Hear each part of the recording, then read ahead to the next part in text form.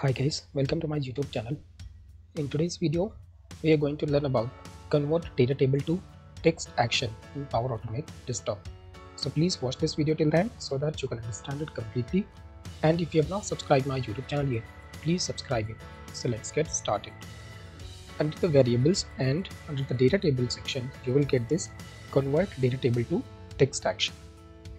In this case, we will pass the data table, and then under the advanced section we will have this option to include the column names, and then you can use the separator as well.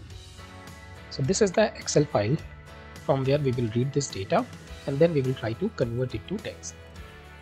Since my Excel file is already open, I will go to Excel, and from here I will choose attach to running Excel. I will choose the file name. Instance will be stored in the Excel instance. I will click on save, and then from here I will choose read from Excel worksheet. From the retrieve, I will choose all available values from the worksheet. Under the advanced, I will choose first line of range contains column names, and all the data will be stored in the Excel data table variable. I will click on save. After that, I will choose this convert data table to text action. From here, I will choose the data table variable, and under the advanced section, I will choose this separator. I will enable this option. Let's say you want to split the data based on pipe. Then I will click on save. Now I will run the bot.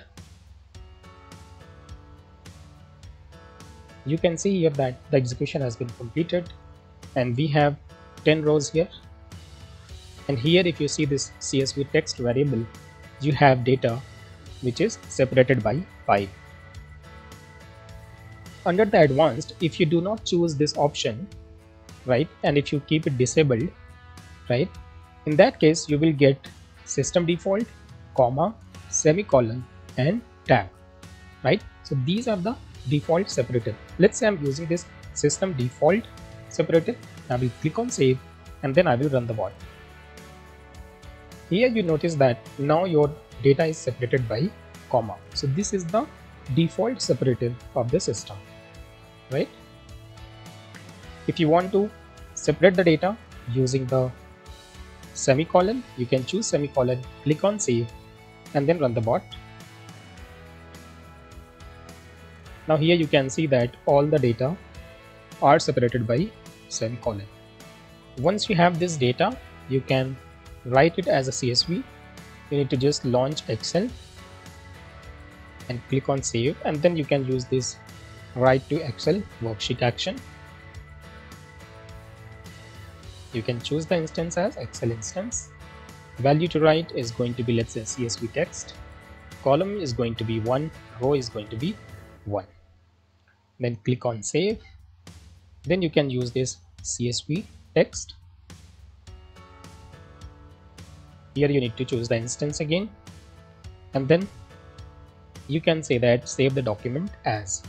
From the document format, you can choose CSV, and then you can give the file path. File path is D sample file, sample CSV data. Click on save, and then I will run the bot. Execution has been completed, and here you can see that you have all the data. So this is how you can use convert data table to text action. If you like this video, please click on the like button. Please subscribe my YouTube channel. And if you have any question, please post it in the comments section. Thank you for watching. Have a great day.